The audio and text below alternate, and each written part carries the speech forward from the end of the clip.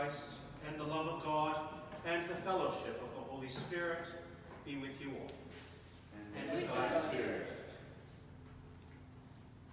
Almighty God, unto whom all hearts be open, all desires known, and from whom no secrets are hid, cleanse the thoughts of our hearts by the inspiration of thy Holy Spirit, that we may perfectly love thee and worthily magnify thy holy name, through Christ our Lord.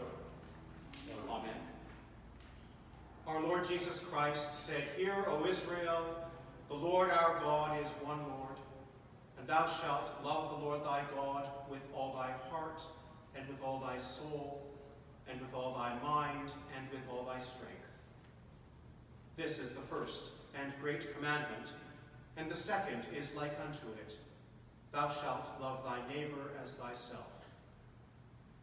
On these two commandments hang all the law and the prophets.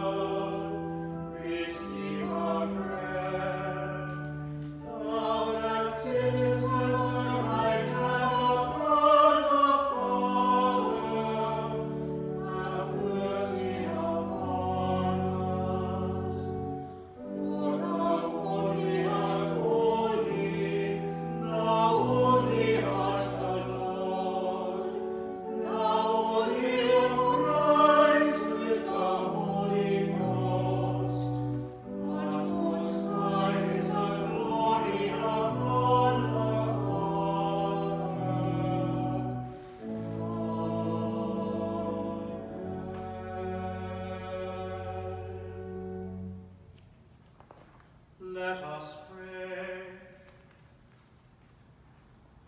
Almighty God, your Son has opened for us a new and living way into your presence.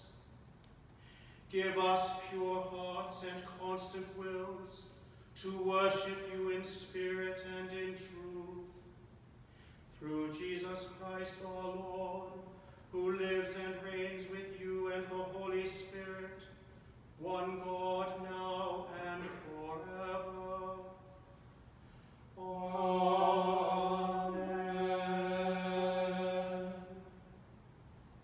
Please be seated for the liturgy of the word.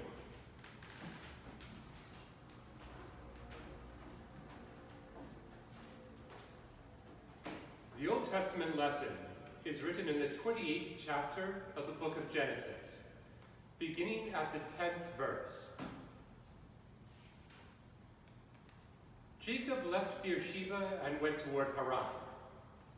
He came to a certain place and stayed there for the night because the sun had set.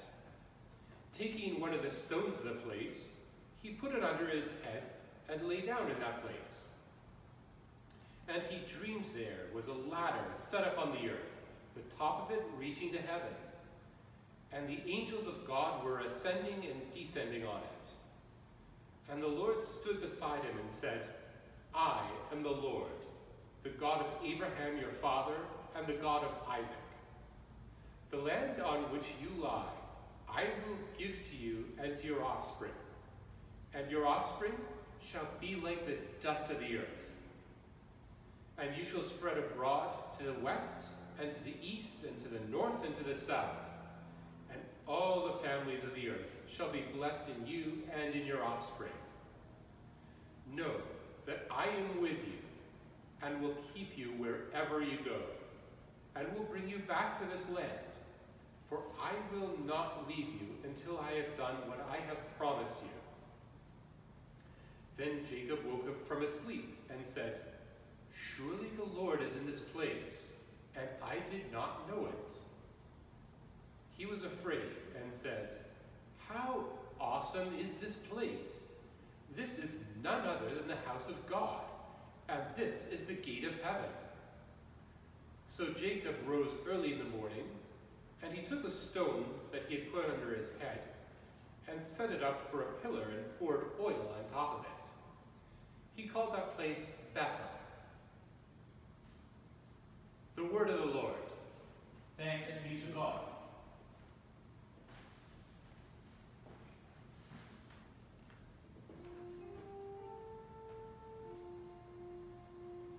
O Lord, thou hast searched me out and known me. Thou knowest my down-sitting and mine uprising. Thou understandest my thoughts from afar.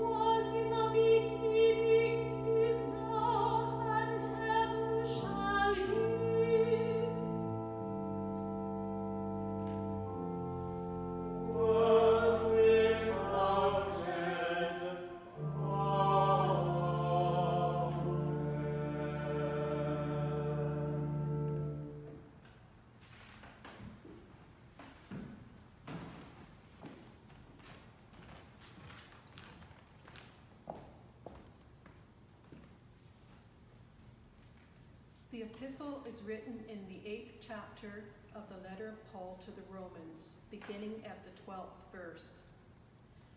So then, brothers and sisters, we are debtors not to the flesh, to live according to the flesh. For if you live according to the flesh, you will die. But if by the Spirit you put to death the deeds of the body, you will live. For all who are led by the Spirit of God are children of God. For you did not receive a spirit of slavery to fall back into fear, but you have received a spirit of adoption.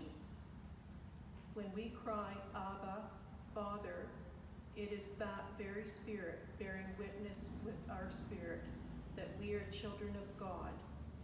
And if children, then heirs, heirs of God, and joint heirs with Christ.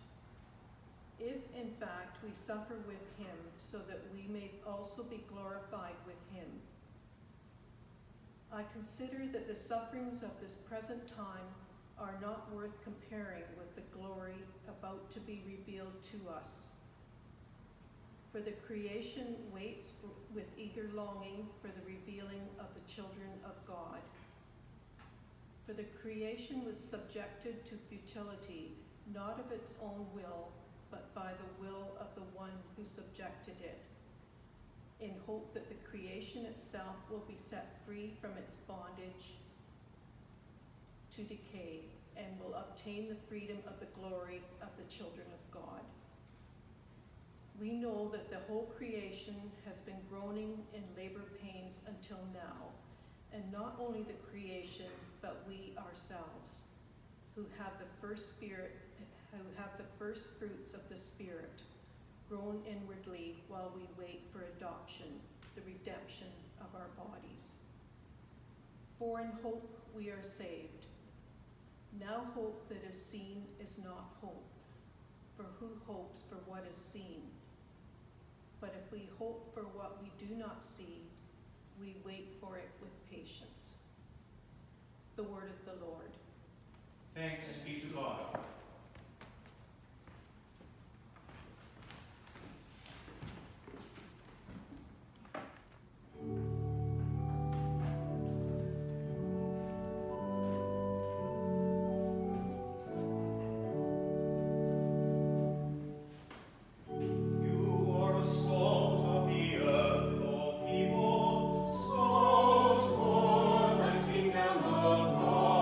Share the flavor of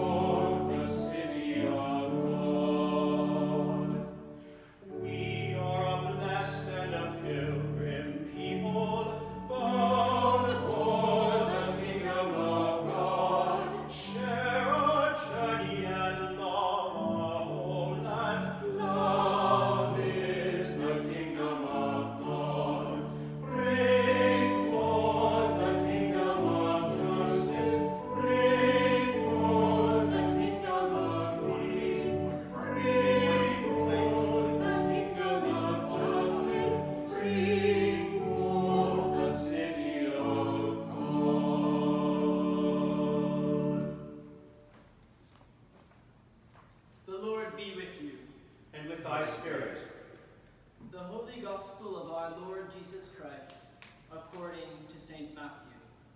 Glory be to thee, O Lord.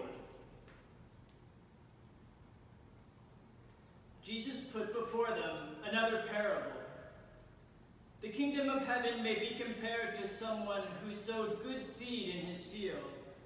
But while everyone was sleeping, an enemy came and sowed weeds among the wheat, and then went away. So when the plants came up and bore grain, then the weeds appeared as well. And the slaves of the householder came to him and said, Master, did you not grow good seed in your field? Where then did these weeds come from? He answered, An enemy has done this. The slaves said to him, Then do you want us to go and gather them? But he replied, No, for in gathering the weeds, you would uproot the wheat along with them. Let both of them grow together until the harvest. And at the harvest time, I will tell the reapers, Collect the weeds first and bind them in bundles to be burned, but gather the wheat into my barn. Then Jesus left the crowds and went into the house.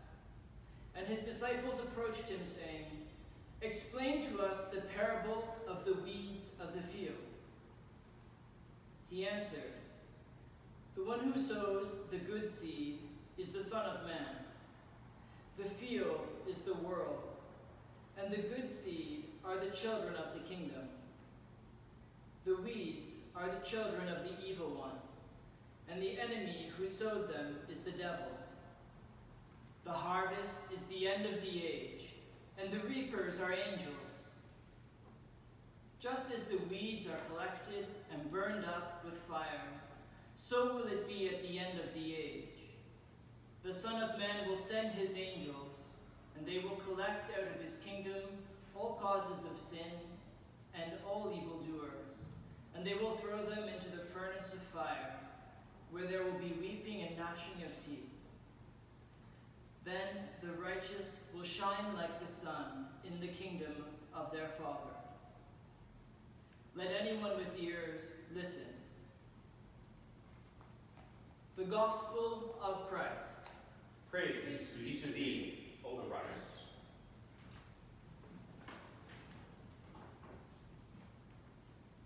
Today we are delighted to welcome the Reverend Dr. Alison Falby as our preacher. Alison is the priest in charge at All Saints Church at Sherbourne and Dundas here in downtown Toronto, and they have long had an important ministry to the needy in the heart of our city, ministry of care, of justice, and of mercy. We welcome Alison and we pray for their important ministry in our midst.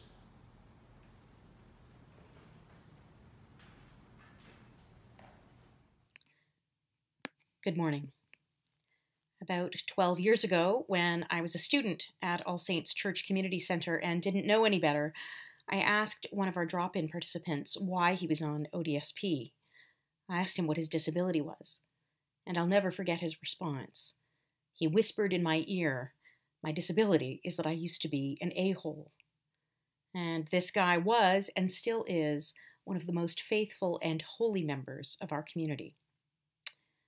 Now, I can't think of a better story to illustrate Jesus' parable of the weeds and the wheat. We are all a mix of good and bad seeds, weeds and wheat. And if we try to root out the weeds, Jesus tells us, we may well uproot the wheat along with them.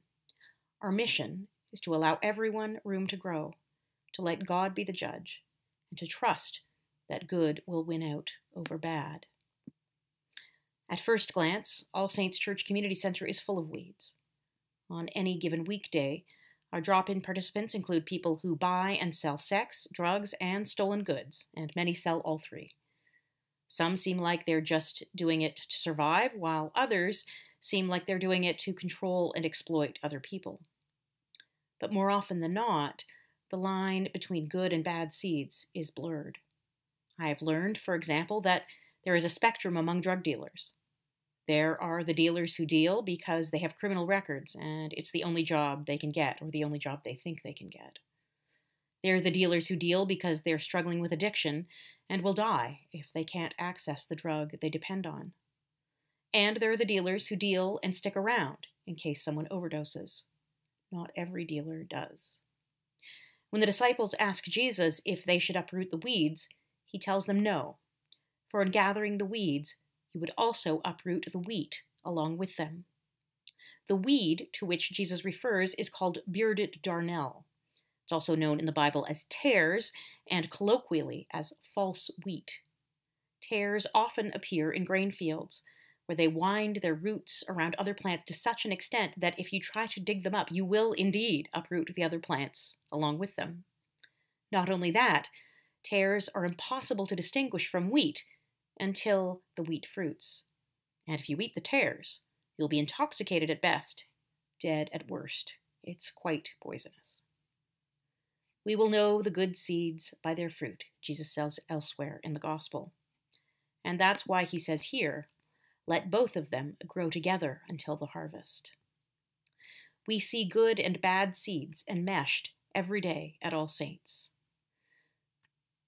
Although we don't allow violence or threats of violence in our space, we do allow known abusers into our main Monday to Thursday drop-in. Our Friday drop-in is women only.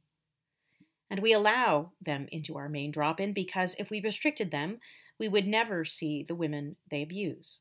And the victims are almost always women. We would lose valuable opportunities to connect with and support these women. And they would lose the opportunities to grow. If we were to try to distinguish between good and bad seeds in our drop-in, many people would stop coming. And many people, including us, staff and volunteers, would lose opportunities to grow. Besides, what looks like a weed might very well turn out to be wheat. One of All Saints' peer outreach workers used to sell drugs. She's very open about her past and how she used drugs, sold drugs, and did sex work. Her name, which I use with permission, is Janet. And after she began working with the All Saints social worker, Janet got counseling and permanent housing. And most importantly, she says, she felt cared about. She stopped selling drugs and doing sex work, and she is now, as she puts it, mostly clean. These days, she walks Dundas and Sherburne streets to connect with women sex workers and to share information about harm reduction. Her outreach work is meaningful to her and to the women in the neighborhood. She cares about them. She has reconnected with her family, and she is content with her life. None of this would have happened if All Saints had tried to limit supposed bad seeds from accessing our services. Janet's story shows that good seeds grow when we don't try to root out the bad. And that means we have to stop making moral judgments about other people. A weed may very well turn out to be wheat, and vice versa. Let both of them grow together is a call for inclusivity. I know inclusivity has been a challenge, both for worshiping communities and for social service agencies during the COVID-19 pandemic. At All Saints, online services have been a no-go because very few members of our congregation have computers, and some don't even have phones. And we've had to limit the capacity of our drop-in to allow for physical distancing. Still, we practice inclusivity by allowing universal access to all services save the drop-in space itself. Anyone who comes to our door and asks for a meal or a snack or something to drink can have one, as long as we have enough. Anyone can see a nurse, and anyone can have safe injection kits, as many as they want. I said earlier that if we tried to distinguish between good and bad seeds at All Saints, many would lose the opportunity to grow. In fact, everybody at All Saints would lose the opportunity to grow. We would lose the opportunity to experience God's kingdom in our midst. God's kingdom is not a perfect field of healthy, good plants. It's a mess of weeds and wheat and much else. It's a place where Jesus has so reversed our ideas of good and bad that we are saved from self-righteousness and snap judgments. We are saved from hypocrisy. God's kingdom is a place where we welcome all people and where we all grow together. God's kingdom, in my mind, is a place much like All Saints. Amen. Let us confess our faith as we say. I believe in one God, the Father Almighty, maker of heaven and earth, and of all things visible and invisible, and in one Lord Jesus Christ, the only begotten Son of God, begotten of the Father before all worlds, God of God, light of light, very God of very God, begotten, not made, being of one substance with the Father, through whom all things were made, who for us and for our salvation came down from heaven, and was incarnate by the Holy Ghost of the Virgin Mary, and was made man, and was crucified also for us under Pontius Pilate. He suffered and was buried, and the third day he rose again, according to the Scriptures, and ascended into heaven, and sitteth on the right hand of the Father. And he shall come again with glory to judge both the quick and the dead, whose kingdom shall have no end. And I believe in the Holy Ghost, the Lord, the giver of life, who proceedeth from the Father and the Son, who with the Father and the Son together is worshipped and glorified, who spake by the prophets. And I believe one holy, Catholic, and Apostolic Church. I acknowledge one baptism for the remission of sins, and I look for the resurrection of the dead, and the life of the world to come. Amen.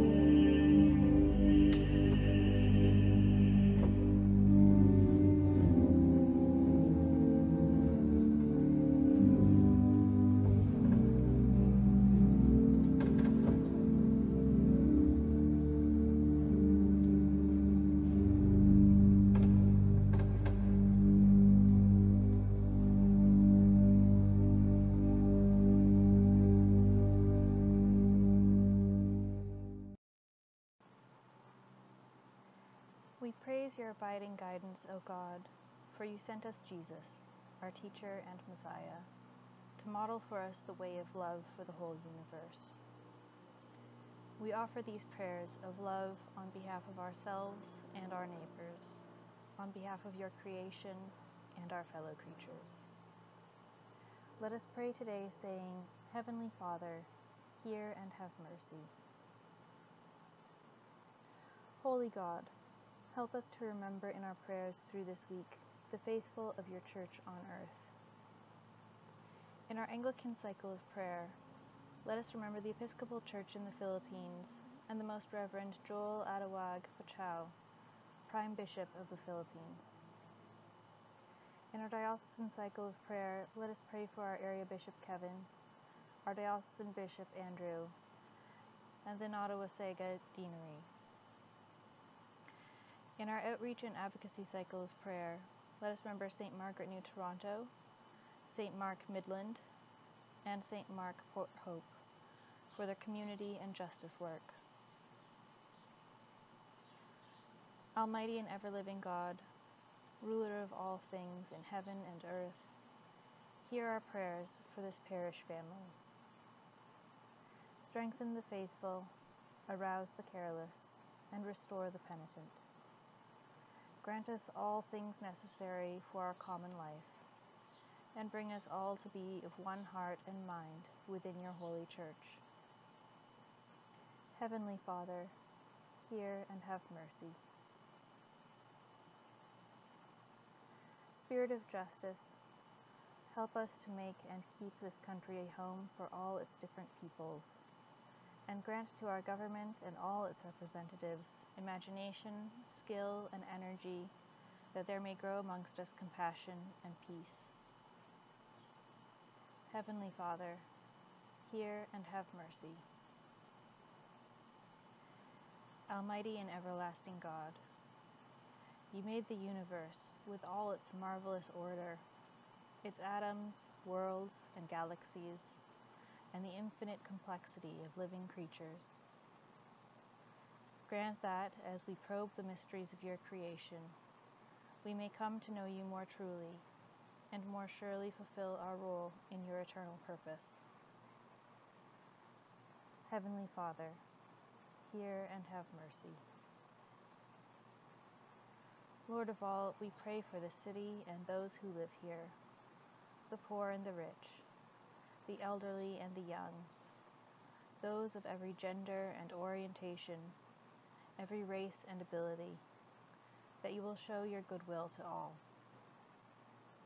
Heavenly Father, hear and have mercy. We ask you to sanctify, O Lord, those whom you have called to study and practice the art of healing and the prevention of disease and pain. Strengthen them by your life-giving Spirit, that by their ministries the health of the community may be promoted and your creation glorified. Heavenly Father, hear and have mercy. Look with pity, O Heavenly Father, upon those in this land who live with injustice, terror, disease, and death as their constant companions. Have mercy upon us, and help us to eliminate cruelty wherever it is found. Strengthen those who seek equality for all. Grant that every one of us may enjoy a fair portion of the abundance of this land. Heavenly Father, hear and have mercy. Healing God, bring your comfort to those afflicted with illness, pain, and disease. Bring wholeness to those suffering in mind, body, and spirit. We remember especially today those we name now, silently or aloud.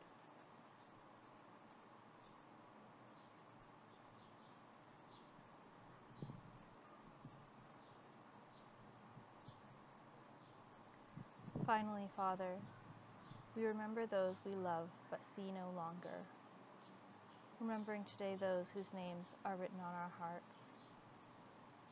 Michael,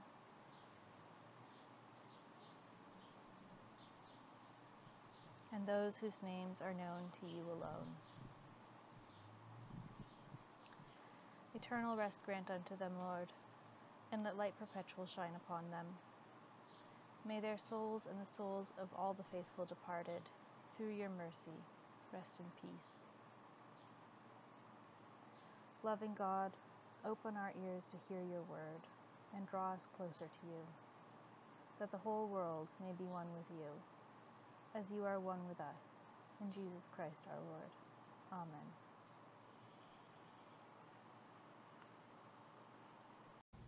Hear what comfortable words our Savior Christ saith unto all that truly turn to him. Come unto me, all that labor and are heavy laden, and I will refresh you. God so loved the world that he gave his only begotten Son, to the end that all that believe in him should not perish, but have eternal life. Hear also what St. Paul said. This is a true saying, and worthy of all to be received, that Christ Jesus came into the world to save sinners. Hear also what St. John said.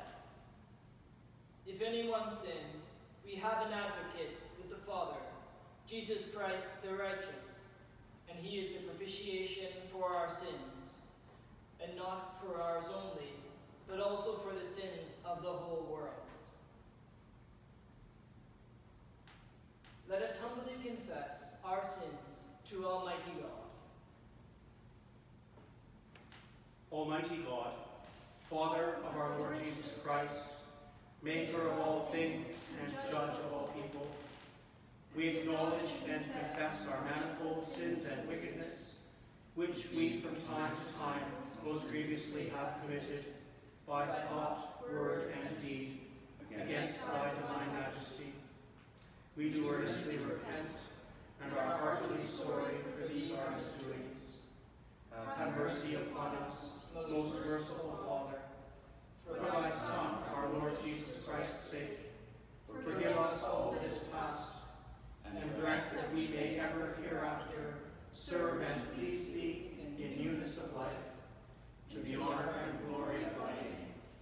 Through Jesus Christ our Lord.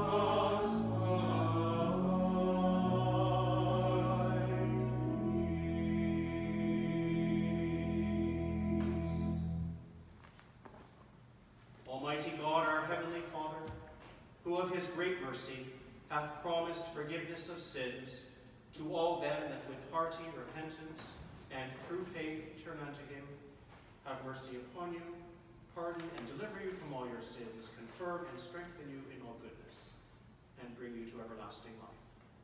Through Jesus Christ our Lord. Amen. The peace of the Lord be always with you. And with thy spirit.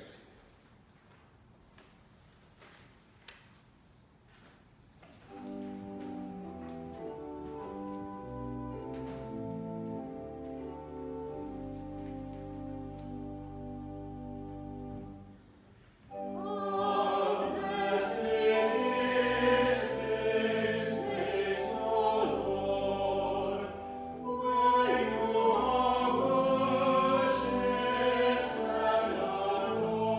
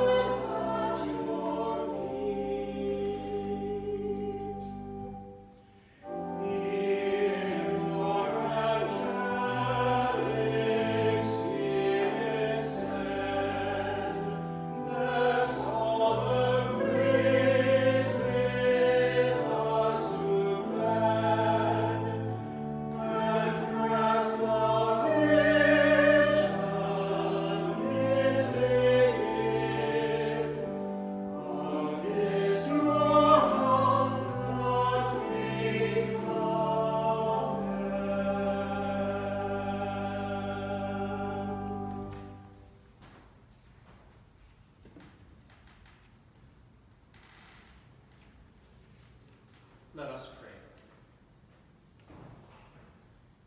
Assist us mercifully, O Lord, in these our supplications and prayers, and dispose the way of thy servants towards the attainment of everlasting salvation, that among all the changes and chances of this mortal life, they may ever be defended by thy most gracious and ready help. Through Jesus Christ, our Lord. Amen. Grant, we beseech thee, Almighty God, that the words which we have heard this day with our outward ears may, through thy grace, be so grafted inwardly in our hearts that they may bring forth in us the fruit of good living, to the honor and praise of thy name, through Jesus Christ our Lord. Amen. Gathering all our prayers and praises into one, let us pray as Jesus taught us. Our Father, who art in heaven, hallowed be thy name. Thy kingdom come, thy will be done, on earth as it is in heaven. Give us this day our daily bread, and forgive us our trespasses, as we forgive them that trespass against us. And lead us not into temptation, but deliver us from evil. For thine is the kingdom, the power, and the glory, forever and ever. Amen.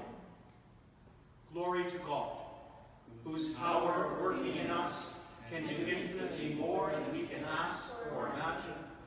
Glory to God from generation to generation, in the Church and in Christ Jesus, forever and ever. Amen. May the God of mercy transform you by his grace, and the blessing of God Almighty, the Father, the Son, and the Holy Spirit be among you, and remain with you always. Amen. Let us bless the Lord. Thanks be to God.